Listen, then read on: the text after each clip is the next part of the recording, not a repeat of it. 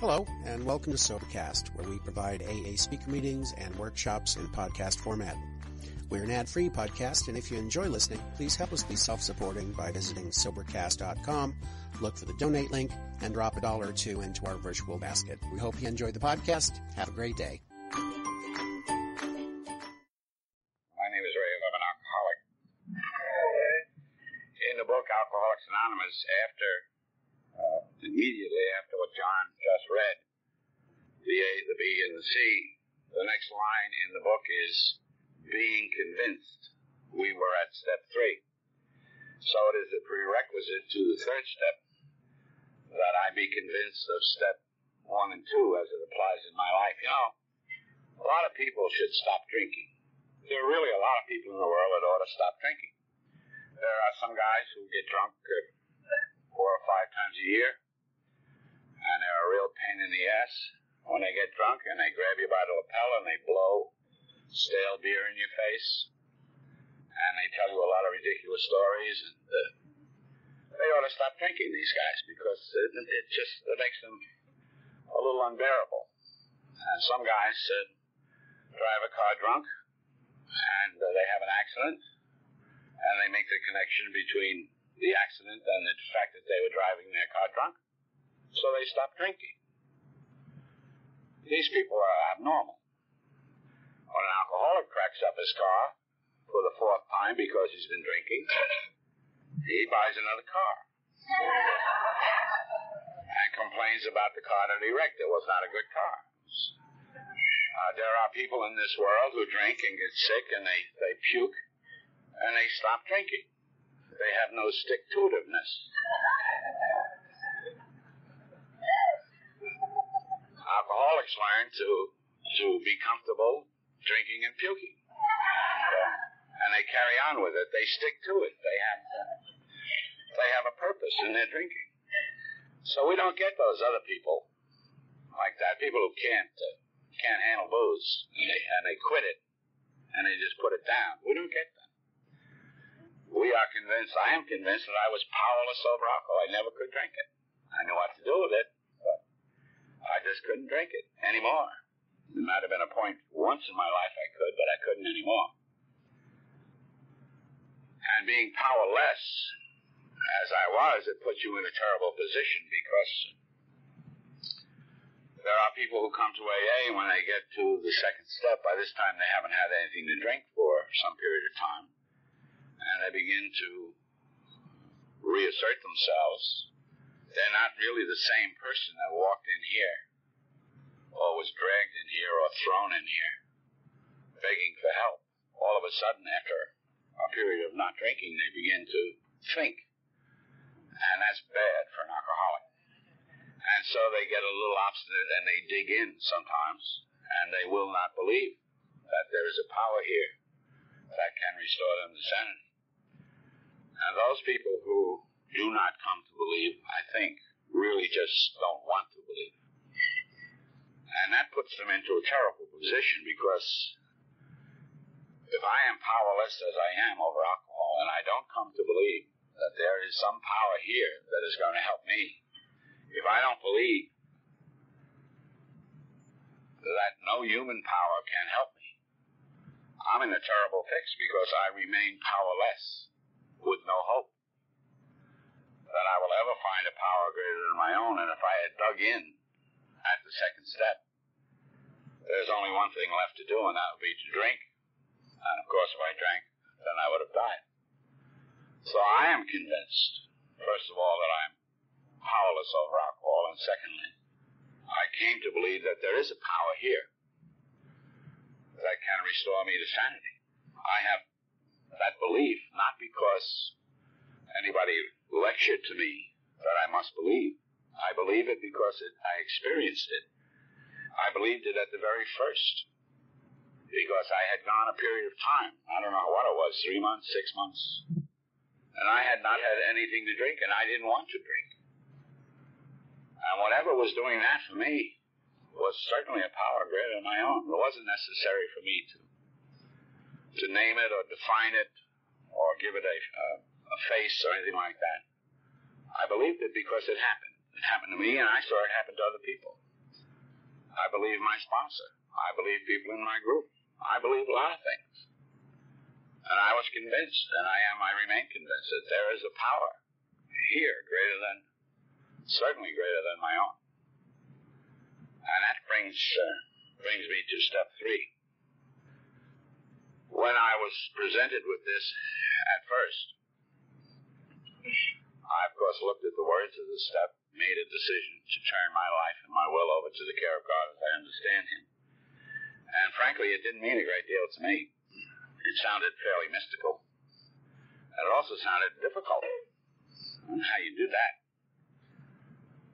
But I have a sponsor, and he put it to me this way.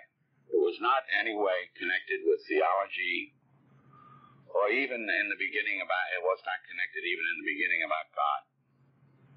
He said, first of all, look at the step. It is written in the English language. It's not in Egyptian. It's not in Albanian. You can read it. And it doesn't require you to turn over anything to anybody. All it requires from you, he said, is a decision.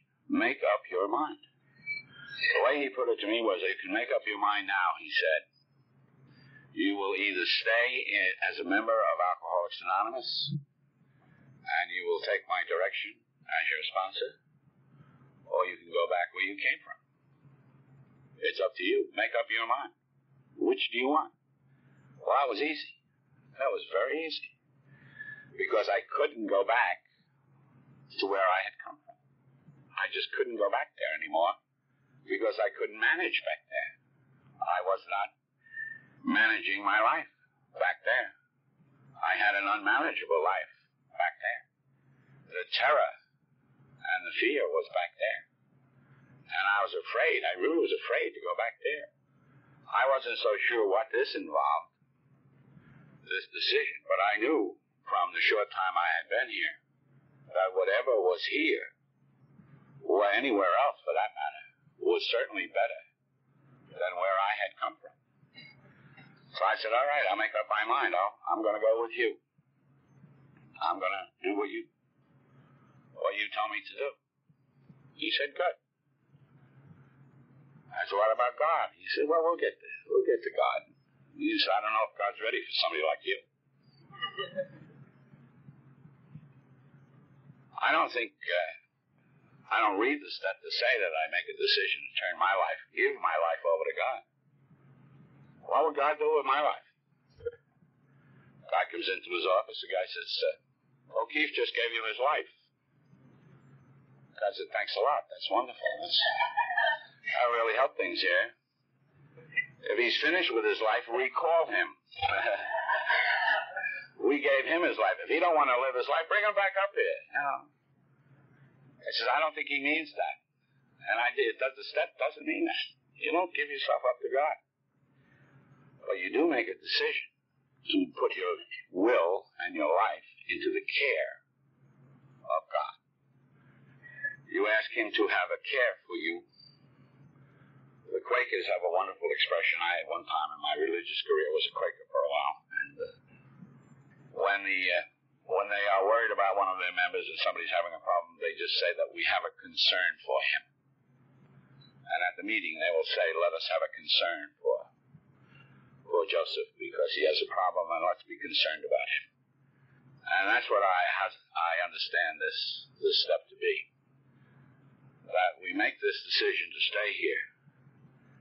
And I understood that the thing that got me into most of the trouble I was in, if not all of the trouble I was in, was my will. I understood that. I understood that I had been self-willed from day one. And the trouble with somebody like me was that in the beginning of my life, I have a very strong will. I still do. And my will and my determination in my younger years propelled me into a successful lifestyle. No matter what the obstacle was that I was presented with in my earlier years, by force of my will and my determination, I overcame that obstacle. And I did it without regard to anyone's feelings or anyone else's wishes or desires. I was self-willed. I was self-propelled. And I did that so successfully that I spent my 35th birthday in a mental institution for alcoholism. But for the first period of time, that will of mine got me going. It got me out of the streets. It got me into the schools. It got me out of the schools. It got me into a lifestyle. And I was used to being self-reliant. I was used to being on my own. I was used to depending only on myself. And I can truly say that I really did not depend on anybody from about age 12 to age 35. I did it myself. And I screwed it up myself. There was nobody else I could point at and blame for my accomplishments or lack of them other than myself. And the book tells us very clearly that selfishness, self-centeredness, that is our problem. And that was clearly my problem. The book doesn't say often, once or twice only, the book says that the alcohol is going to kill us. But the book is very, very clear that self-will kill you. Selfishness, it says, we must get rid of self-centeredness or it will kill us. And this step, this decision, is really the key which opens the door of Alcoholics Anonymous, and the form in which it takes is willingness. We use will in a variety of ways in Alcoholics Anonymous. We say of someone who's acting badly, he's very willful or very self-willed. But we say of someone who's acting well, he's willing.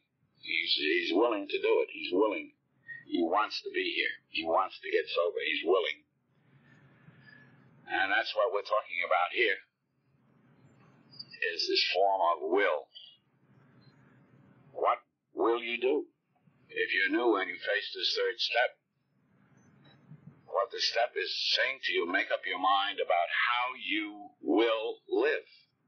Your will and your life. How will you live? Obviously, in my case, and probably in your case, the way you had been doing it before didn't work. The self-will which I had worked up to a point, but there came that inevitable point for anyone who has the disease of alcoholism, where the will itself, the self-will, it becomes a destructive thing. And we must be rid of it, the book says, or it will kill us. So that's how we put it to me in the beginning. How will you live? Now, I came to Alcoholics Anonymous the second time in 1965, asking for help, begging for help. And in a very true sense, the first day I walked in the door, I asked somebody to take my life, which was unmanageable, and help me with this. So in a sense, in the beginning, the first day, I had made some type of a decision on some level that I would take the instructions of Alcoholics Anonymous. And in the beginning for me, it was really just the drinking that I was concerned about. I wasn't really concerned with the rest of it. I was practically 100% concerned with drinking. I didn't want to drink because I knew from my experience with drinking that if I continued to drink, I would surely die. And in that sense, I really had made up my mind that I would get some help here. So when he put this decision to me that way, it was easy. It really was easy. And if you knew, I suggest that to you. Just think about it. Do you want to stay here and follow the suggestions of Alcoholics Anonymous? Do you want to get a sponsor? That's direction number 1. Do you want to get a group? That's direction number 2. You want to come to the meetings? Direction number 3. You want to do that? If you want to do that, make up your mind. That's how you will live. That's how you will live. Your will in your life. It's that simple in the beginning. I hear people making a very big deal out of this step. It is not that big a deal. It is not a major, giant step. It is a step. It is an ordinary step. It's number 3. I don't think any one step in Alcoholics Anonymous is any more important than any other step. But the 12 and 12 does say to us that the effectiveness of our entire program depends upon how well we are able to incorporate this step, the third step, into our lives. And so that's really the question. How will you live? Independence that all of us pride ourselves on, self-reliance, which I certainly prided myself on, self-sufficiency, is all very well, up to a point. And then it kills you if you're an alcoholic. And so the focus here really is to turn dependence upon oneself, which in the past has proven unsuccessful. That's it. The big book says the one thing at the beginning, it says, being convinced we were at step 3. Just what did we do and how did we go about it? They tell you exactly what to do in the 5th chapter following the introduction that John read. It says the first thing we have to be convinced that a life based on self-will is not a success. And that I was convinced of. Because I was convinced that my life was unmanageable. Because I was powerless over alcohol. Because I had exerted self-will for all of those years. Being convinced, it says. So I made this decision. And the decision says we give it to the care of God. We ask God to care for us. I hear people in Alcoholics Anonymous, they talk about this step, and I sometimes wonder what they are talking about. They give their will to God on Tuesday, they take it back on Wednesday. I gave them my will, then I seem to have taken it back. If they really gave it to him in the first place, I can just see God up there, you know. O'Keefe wants his will back. Yeah, bring him up here, we'll talk, you know. But they do this, and then other people are involved, they have God involved in the minutiae of their lives. God tells them whether they should buy regular or premium gasoline. You know, or they expect God to go to work for them. I didn't go to work today. It must be God's will that I'm not supposed to work today. It's also God's will you're going to get fired tomorrow. I hope you starve. We're asking God to have a care for us. We're not asking Him to come in and run our lives. We're asking Him to have a care for us. And I try to develop in this step, the beginnings at least, of some measure of God dependence, being dependent upon God. Because I got hope in the second step. And in the third step, I think I picked up some faith, based upon experience. I hear the expression oftentimes used in AA of blind faith. I don't have blind faith in Alcoholics Anonymous. I don't have blind faith in anything. I have faith in Alcoholics Anonymous. I believe it works because it works. And because I've seen it work in my life and in the lives of many, many other people who I've known in Alcoholics Anonymous, in the lives of members of my family who are members of Alcoholics Anonymous. I have seen this work. I know it works. That's why I have faith. It's not blind. Nothing blind about it. I understand. I understand what it means. And I become dependent upon God because I have asked Him to have a care for me, to have a concern for me. I don't limit God as best I can. I don't put any limits on Him. I tell Him every day. I tell Him that I am a member of Alcoholics Anonymous. I am still an alcoholic, and I need His help. And I want Him to have a care for me, have a concern for me. I ask Him, please, have a concern for me. After a discussion in the big book about the willfulness of it all, and they give us the illustration of the stage director, they get down to the real working of the third step, and it turns out that it is a prayer. They give it to us in the form of a prayer. And the prayer itself, when I first encountered the prayer, I wasn't happy with the these and the thous. It just reminded me too much of the religion of my parents, and I didn't like it. But I say it every day, and I put in the these and the thous, because that's the way they gave it to us. And I don't think I'm empowered to change anything around here. And that prayer, which is in the big book, says, I offer myself to you, to do with me as you will. I offer myself. It's not demanding anything of God. You say to God, I offer myself to you. Here I am. I offer myself to you to do with me whatever you will. Relieve me of the bondage of self. The most important thing that has ever happened to me is that my bondage of self has been eased up. I remain self-willed at many times. I am still egocentric all the time, but it's eased up. I want to be rid of the bondage of self. Take away my difficulties, it says. That victory over them will give evidence to those I would help of your power. The purpose of the step in asking to be relieved of the difficulties is that so we can be an example to the new person. And my difficulties are my character defects.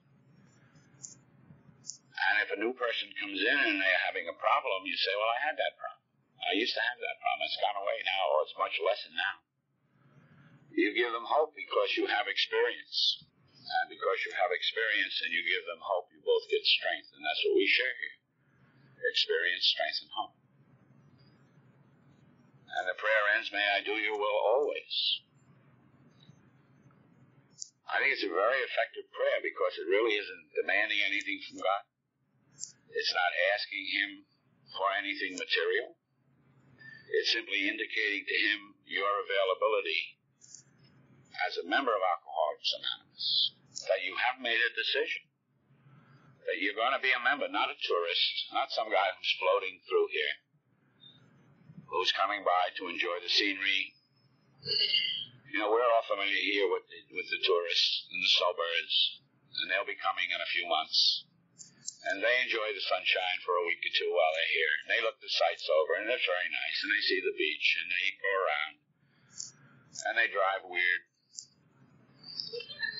And after 2 weeks, they go back. And they hope they go back with a tan so they can show their friends they were here. But the tan goes away. I was a snowbird for many years. The tan goes away in a couple of weeks. And they're back in the ground. They've been here. They've been in this beautiful place. But they're not a member here. They don't live here. They haven't been here in September. You don't see them flocking around in August. They don't live here. And people treat AA sometimes that way. They come here like the snowbirds. They come, they benefit, they get their tan, and then they go out and they freeze. This prayer indicates that we're going to be members. And we're making this decision to do this, to give our lives, which are unmanageable. What's your life when you first came in here? That's some life you're giving. You didn't give up anything. Are you kidding me? I mean, I don't think the guy who picks up the garbage would have taken my life. Oh, Keith wants you to have a load? Thank you. I got my own. I'm doing great. I don't need his. Not in that shape. Could be somebody else's. We didn't give up anything, really. We got rid of something. We didn't give up drinking. We got rid of that. It was killing us. It's like the guy that jumps in the lake holding on to that big boulder. And he's going down, he's drowning. Everybody's yelling, let go of the rock, Charlie. No, he holds on. That was me with the booze. Every power greater than my own that I dealt with told me, give up the drinking. No, it's not the drinking, it's something else. And then I got here, and I knew I was powerless. I came to believe, and I made this decision. The decision says we give it to God as we understand him. One of the truly inspired thoughts of Alcoholics Anonymous, God as you understand him. A lot of people have trouble with God. They have trouble. When I say they have trouble with God, they really have trouble, I think, with the God of their parents, the God of their birth, the God of their schooling, the God that someone else gave them. You know, they wake up one time, they're 7 years old, and they find out they're a Methodist. You know, nobody asked them about it. No voting or anything. You know, I was minding my own business pretty good in the neighborhood until about the 5th grade, and my 5th year, 5 years old, and One morning my sister said, "You're coming with me," and I went up with her. She was going to school up the street. And they parked me in the school. I found out I was a Roman Catholic. Nobody had asked me about it. But there I was, and there was a big nun standing up there with a ruler. And she got replaced for the next 8 years with another one with a bigger ruler. Around the 4th grade, I think, this is not right. They got me in here with these sadists. They're beating me on the head with rulers. It's a great relief. But nobody asked me about it. And I went through that whole system. I went through grammar school, high school, college, law school, all Roman Catholic schools. And I don't knock that church because they did a great deal for me. They really did.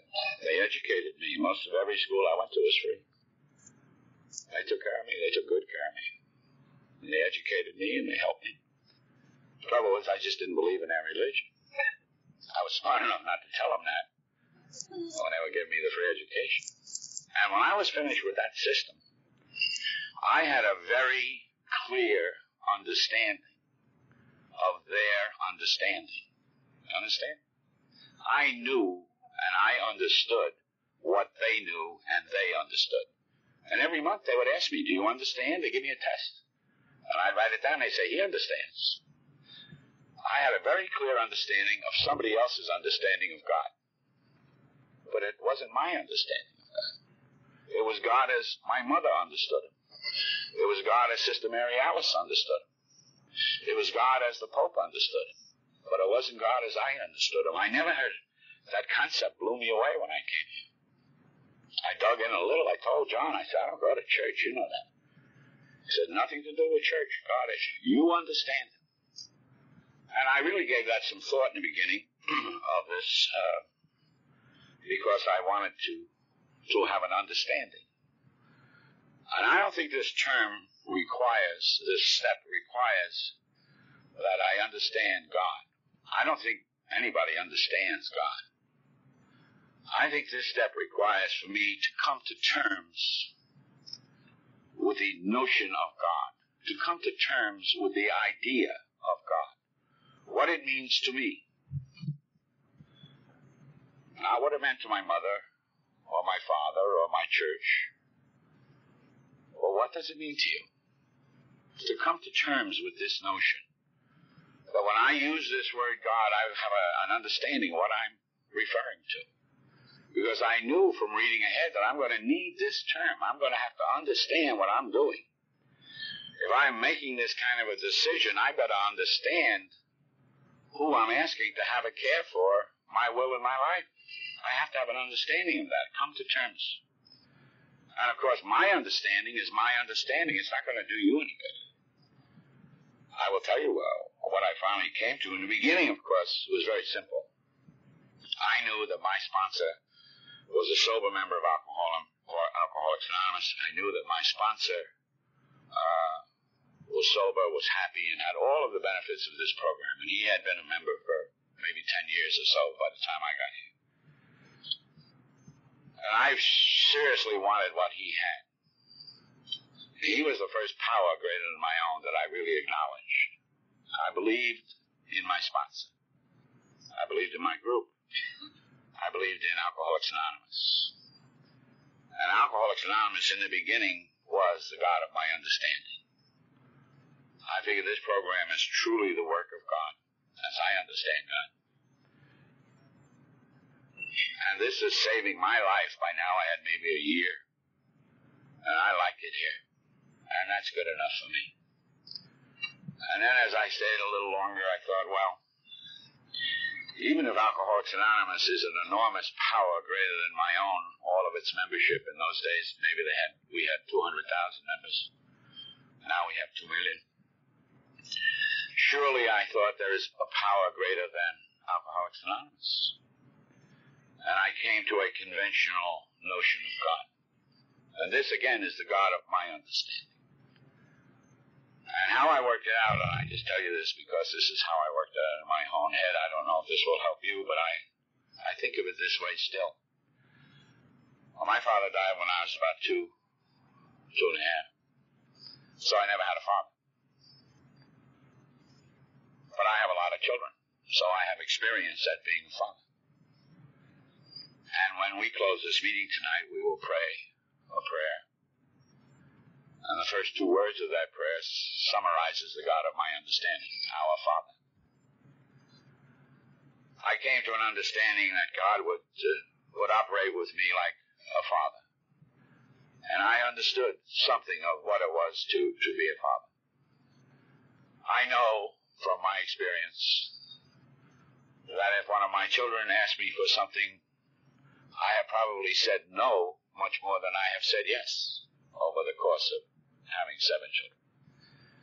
I have probably said no. I know I have said no to such items as motorcycles, trips to Europe, automobiles, money, get me out of jail, that kind of stuff. I have said no more than I've said yes. That doesn't mean I don't like them. I have a care for them. I have a concern for them.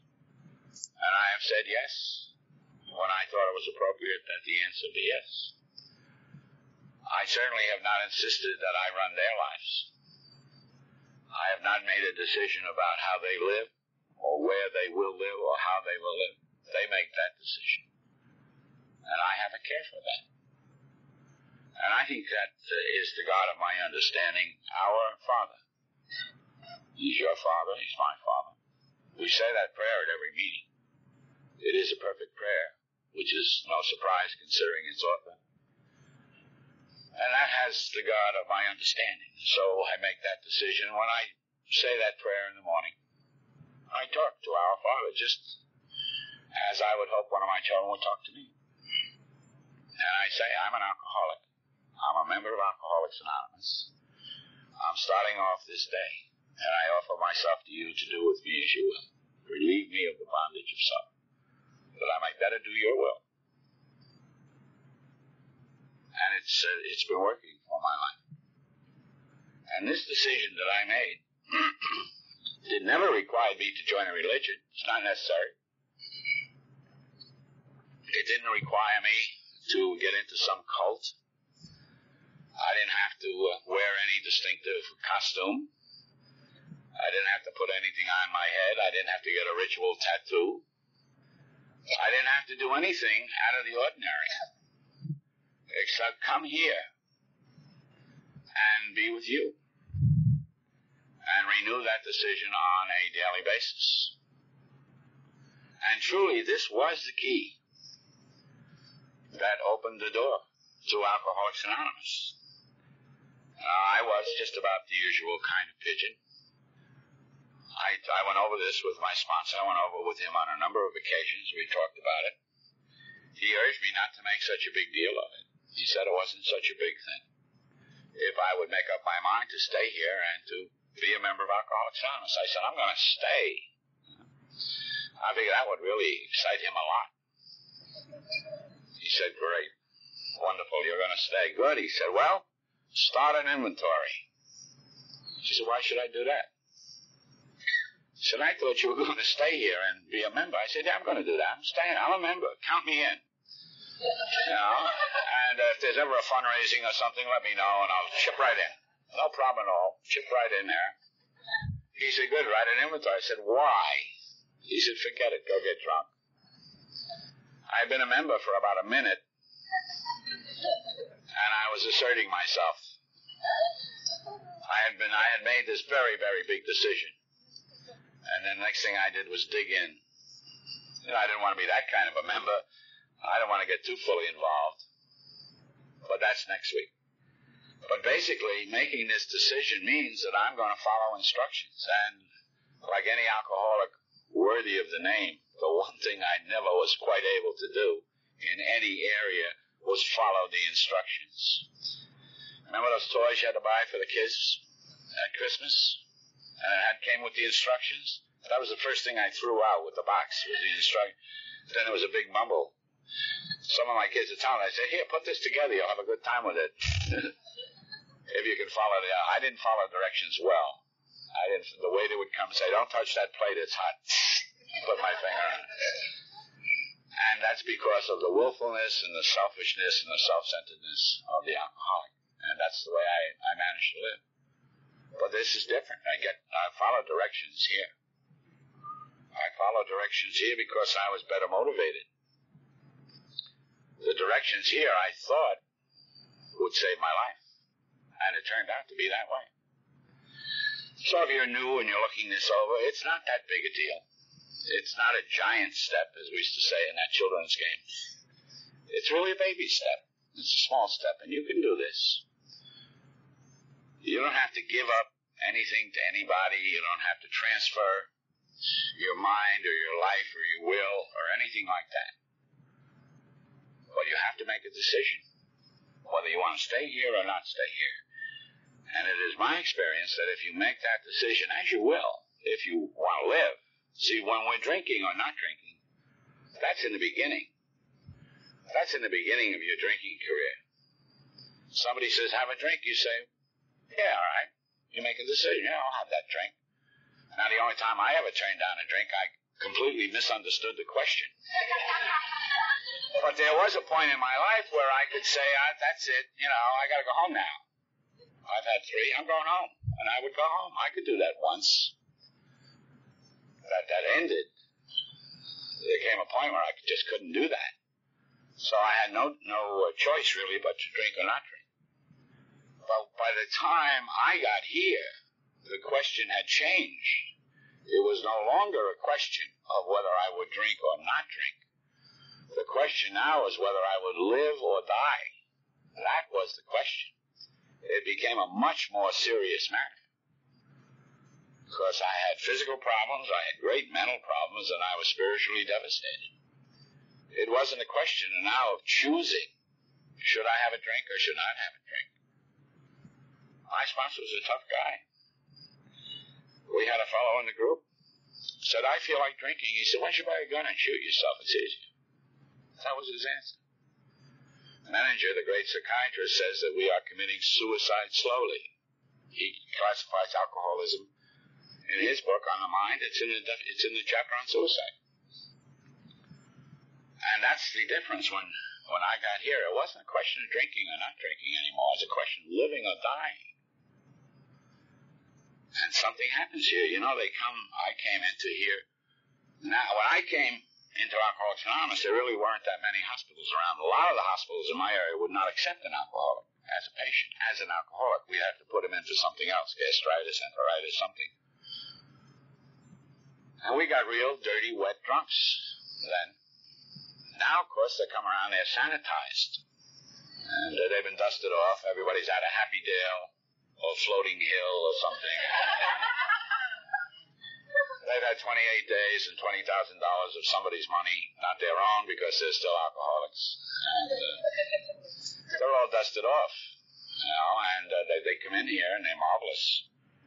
And I'm happy to see them, but it's sometimes that type of fellow that comes doesn't understand that he's almost dead. Sometimes the fact that they have been hospitalized and taken care of and medicated and turned loose, they figure, I wasn't so bad. I wasn't so bad. Because I came here once. I stayed 10 months, and I don't know what was going on in my mind. I know I did pick up a drink, and that's the bottom line. But I think probably before I picked up that drink, I was thinking along the lines, well, it wasn't so bad. That wasn't so bad. I wasn't in that bad a shape. Because I'd gotten a lot of things back in the 10-month period. It was only when I went back out that I found out about alcohol. Alcohol is one of the best friends that Alcoholics Anonymous ever had. Alcohol is a great 12-step agent. You get some new fellow who wants to dig in, tell him to drink. He'll find out about alcohol. You don't want to do an inventory, Bunky? Have a martini, pal. Have 2. Had a fellow in New York was digging in. His wife said, I don't know what to do with him. I said, buy him a case. Get him to stop all that sneaking and sipping. Get him good and drunk. Fill him up with it. Alcohol will do that for us. And that was the decision I had to make. Either come over here and live sensibly with direction from my sponsor, or go back to where I came from. And I couldn't do that because my life was unmanageable. How could I go back to where I came? So I made a decision in the form of a prayer. in the book, it says they found it helpful to take this step with some other person, and I've done that. I've taken the third step with my sponsor, and I've taken it with people who I sponsor. So if you're like I am, if you're convinced that your life is unmanageable, that you're powerless over alcohol, if you come to believe that there is a power greater than your own, that there's help in Alcoholics Anonymous, then make a decision to turn over your will and your life to the care of the God as you understand him. And if you can do that, you've done the third step. Thank you.